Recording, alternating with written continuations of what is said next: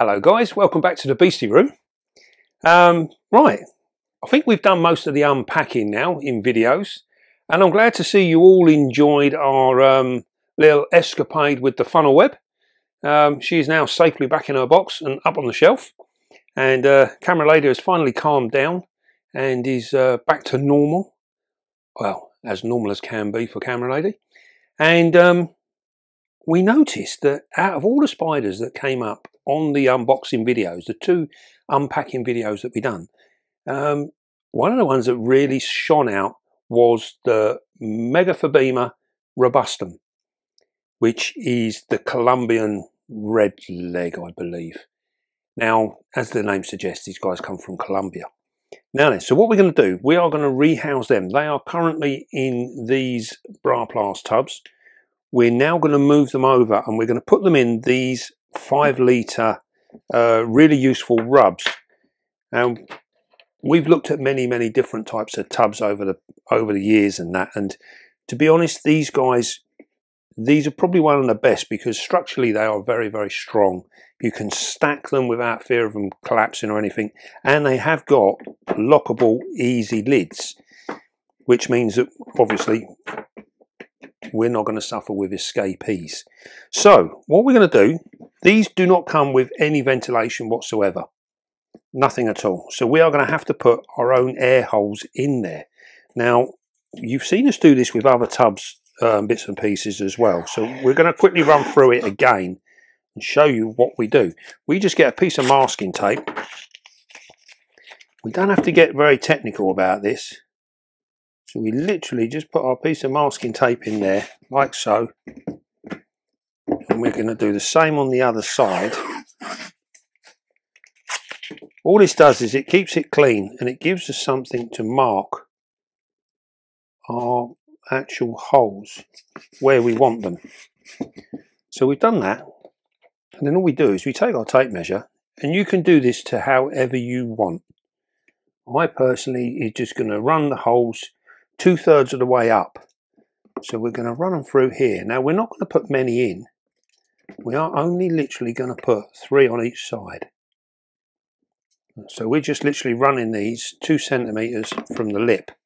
So we turn that over and we do the same on this side.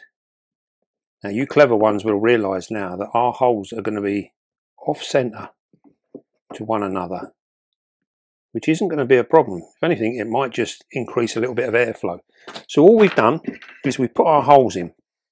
Now we're going to cut our holes. We hear so many different things about how people make the holes in their boxes. Now I'll let you into a little tip. This is a step drill that we're using here. And I don't know if Camera Lady can pick that up on camera, but you'll see there's tiny little indentations here. And it's in the form, the drill is in the form of a cone. Yeah, and you can see these lines. Each line is a different depth that step drill will run to. So all we do is we choose the size hole that we want, and we put a little bit of masking tape around the bit so that we know that we can drill from there up to there, and that will give us the right size hole that we desire. Now the beauty of using a step drill is, 1, it's very accurate. 2, it cuts really cleanly, and it won't, if you're careful, it will not split your tub. So you get a nice clean even hole. Now all we do is we just put that on our marker there and we drill in.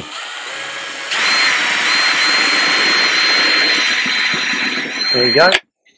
Right down to the tape that we put on there, and there's our hole. We see this one now. You should get a good close up of this. You can see how this works. See how clean that is? Beautiful. Really nice. Same on this one.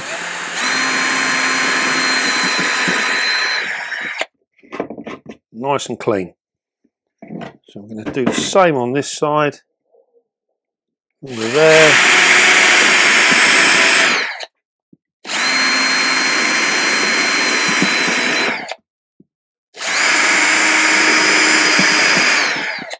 There you go. It is literally that simple.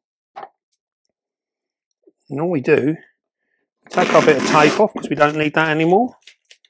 And we've got our 3 lines all in a nice clean line in a row. Now, as you know, I don't like wavy lines. So by doing it like this, it means that all my tubs will all look the same. Now, you might be sitting there thinking to yourselves, well, there aren't very many air holes in that enclosure. And you'd be right, there isn't. And the reason being is because we don't want to overdo it, because we don't want too much ventilation in there. The robustum is a tropical spider from Colombia, and he likes a high humidity. So we're looking at a region of 75 to 85% humidity. So what we are hoping to achieve here is that humidity within this box. Now, by having the holes either side of the box, this will give us our cross ventilation.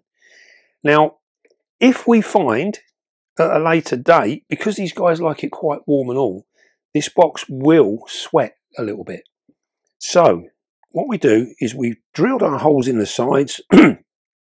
If we find that after some time this is not enough ventilation and we're starting to get water beading in the roof on the lid, then what we can do is we can come back to this and we can drill some holes in the lid. Now, what we need to do really is run these and find out how much ventilation they're actually going to need. Now, we hear an awful lot about cross ventilation and ventilation in general with spiders. In your room, for argument's sake, like in here now in our spider room, we don't really get a lot of air movement. So your cross ventilation is in fact very, very limited. Even if you completely filled this full of holes, it is still going to be really, really limited. And it's a funny old subject, because it's been knocking around the hobby for some time, especially with things like Avix, Celadonia, all these types of spiders. Everyone screams about cross ventilation, and yet what do? They fill their tubs up with holes and then they ram them all on the shelf. There is no cross ventilation on that shelf. There's no airflow. If we had fans running in our room, drawing air out and taking it outside, then we would in fact be creating ventilation. We're drawing the air around the room. If it's like in here now, there is no real air movement apart from when we come in and we open the door. So bear that in mind. It's a really, really pardon? Yes, it is. It's very, very misunderstood. The problem is the basic understanding of it, everyone can get to grips with. But what they don't seem to understand is how it works in their given situation. Pardon? In a finer sense, it would be, but you can't get cross ventilation in a still room. It just doesn't work. Right. So now what we're doing is we are going to literally fill these up.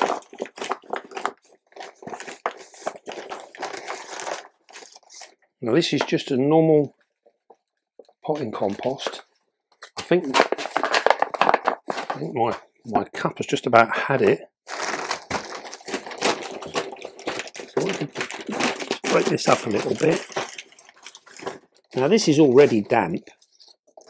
It's got a good dampness to it already. So what we want to do, we're going to sort of fill this up about a third of the way. And what that's going to give us, so that's roughly about 3 cupfuls of soil in a 5 litre tub.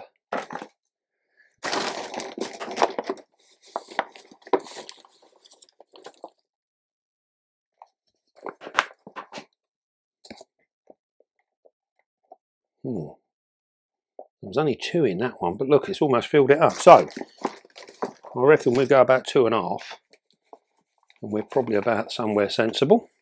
Right.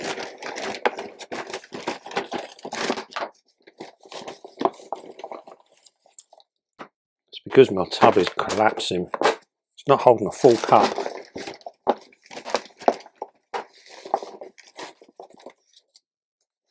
I'll get one in there.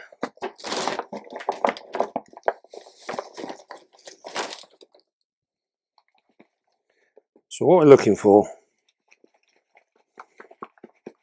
almost about half full. So that's good enough. And what this is going to do, by having a decent depth of soil in here, this will help hold the moisture in. It won't dry out quite so quick. We're probably still going to have to monitor it. This is the thing. Right, so we're going to do that. We've got that in there. Now we're going to add a little bit of our moss, which is already wet as well. So we're going to throw a nice little handful of that in each one.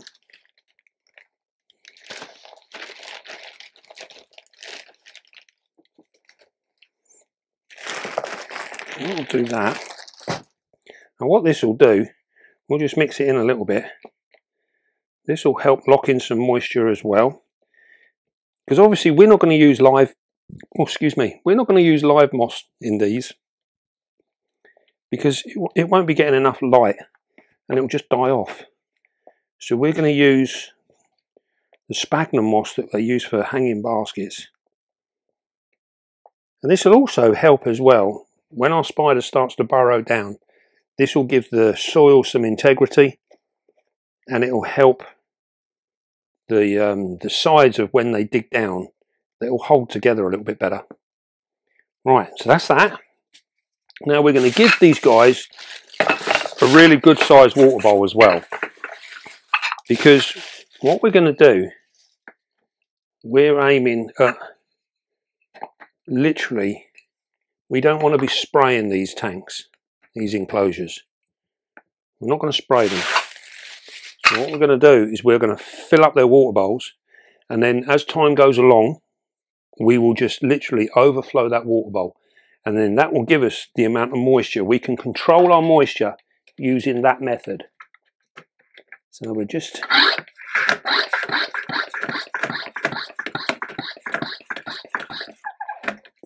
alright, so we're literally just going to fill these up.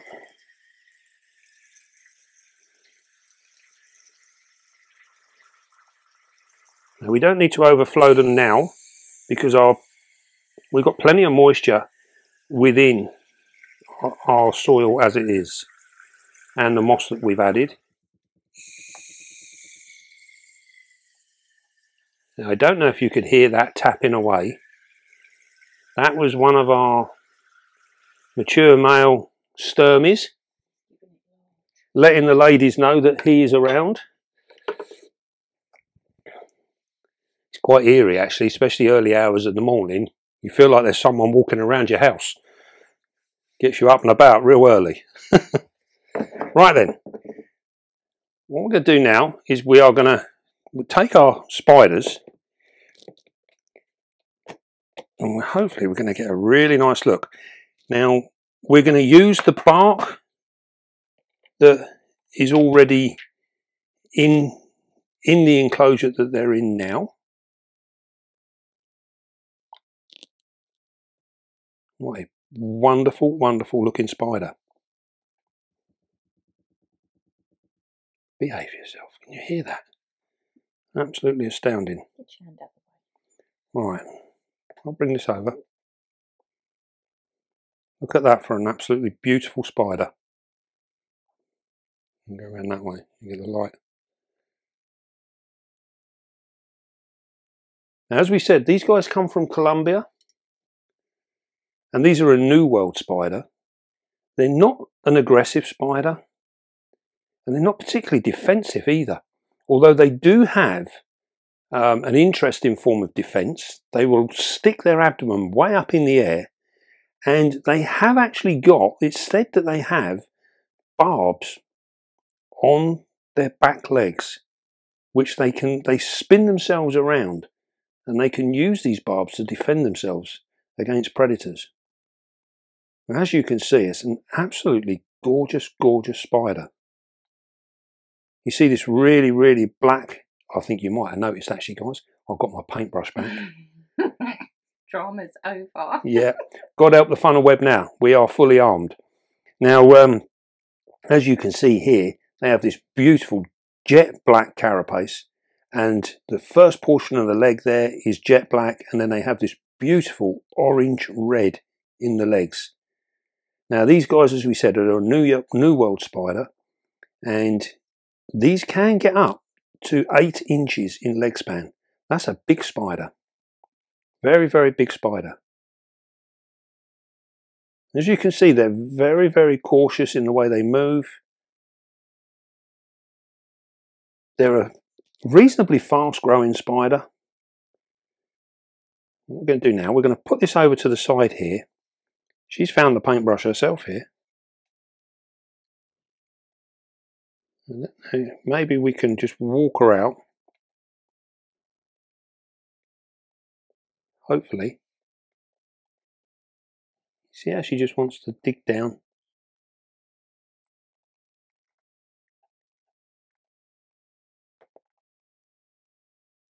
That's it. Get your legs over the edge.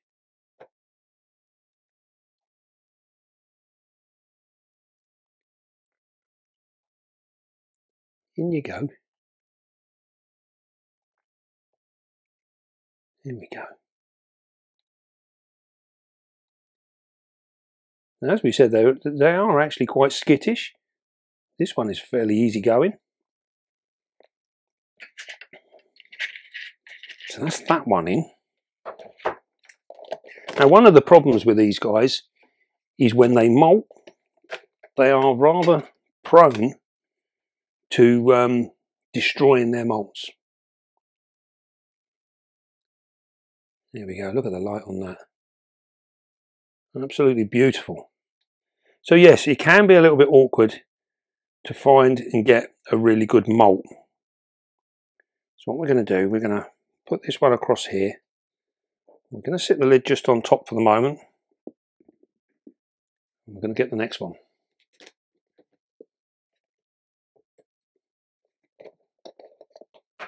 Now this one is actually hiding underneath its bit of bark already.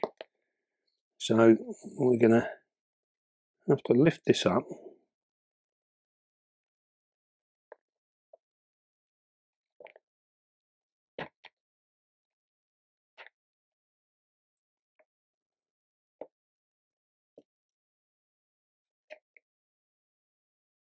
There we go.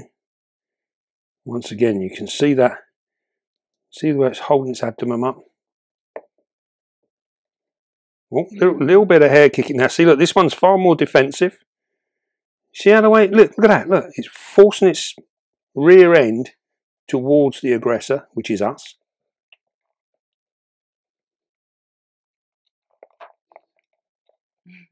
You can go this way. There we go. Interesting behaviour. See this? Does not want to go backwards. Look at that.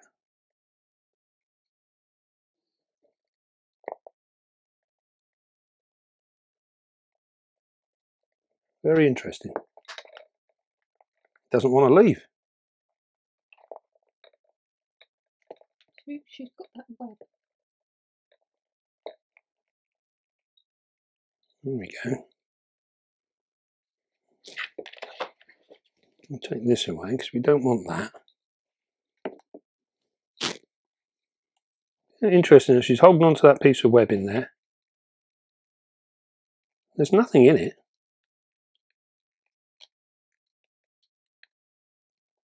There we go. See the amount of webbing that she's laying down already.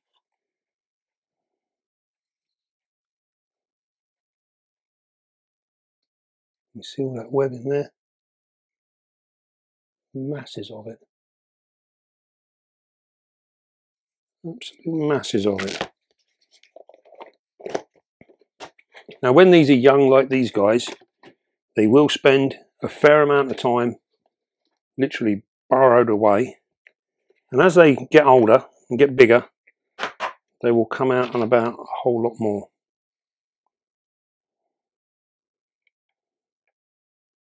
Right, what we'll do is we'll separate these boxes a little bit. Get this one out.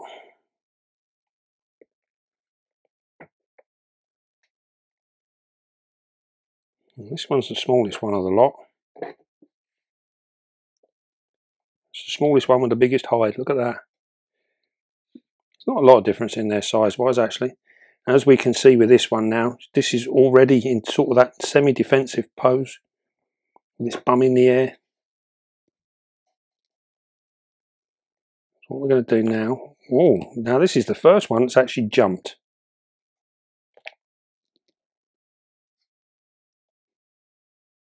And it's walking forwards. How about that? There we go. Look at that. Isn't that beautiful? Absolutely beautiful. Now, in terms of temperature, these guys require it relatively high. So we're looking in the high 70s to the low 80s. So with a humidity of around about the same. So what we're going to do with these guys is we're going to put these up on the top shelf where they're going to be getting plenty of warmth and they'll be nice. This one's found its home. It's literally going away now. It didn't really hang about. Look at that, it's found its way in there already. They look absolutely wonderful on this sort of substrate. So with these guys, these are now sitting in a 5-litre tub. And as you can see, that's more than adequate. Plenty of room for these. Now at the moment, these are probably sitting in around about 3 inches or so. And they will get up to 6 to 8 inches, which is a formidable size spider. That is a big, big spider. And they should hopefully become calmer as they mature, although they're not bad now. So we're going to put them up on the top shelves. This will, in actual fact, by keeping them warm, it will give them a really good appetite as well.